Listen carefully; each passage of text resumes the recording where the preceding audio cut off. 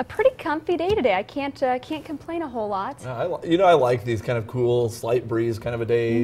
Enjoy it for while we have it, because we know the summer heat's out ahead of us. Yeah, So I know. enjoy this while it's here. But we do have some cooler weather coming in over the next couple of days as the light breeze becomes a stronger breeze. Right now, the cloud cover exiting out, leaving us with a partly cloudy sky central and south, and mostly cloudy up to the north. But we are not too far away from our next storm system. It's kind of developing out over New Mexico and the plains of western Texas right now. That developing storm system will gradually make its way northeast over the next 24 hours or so, giving us a chance for some scattered showers late tonight, but a better chance late tomorrow into tomorrow night. We'll look at that on KSNT Future Track. Much of the cloud cover lifting to the north, still some clouds up north at 8 o'clock, but here comes more clouds tonight and maybe a couple of showers, but nothing widespread, and the best chance to the northwest late tonight into Friday morning.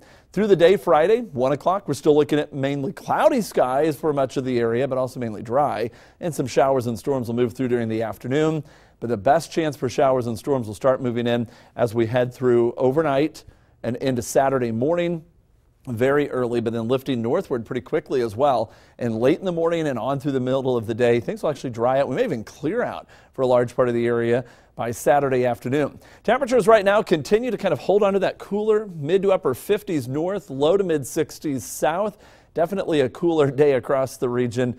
And as we look at the winds currently out of the north and northwest at about 5 to 12. But when we look at KSNT Future Track's wind projection, they turn to the northeast. This is 10:30 tonight, a light northeast wind. But notice by tomorrow morning at 6 a.m., getting closer to 10 miles per hour, turning more due east at times tomorrow and picking up to 10 to 25 miles per hour. So it's going to be a rather gusty breeze developing out ahead of those showers. And then once the rain comes in as well later Friday, kind of a cool, rainy Friday late evening on into Friday night. But things will start to dry out, at least partially, for the weekend.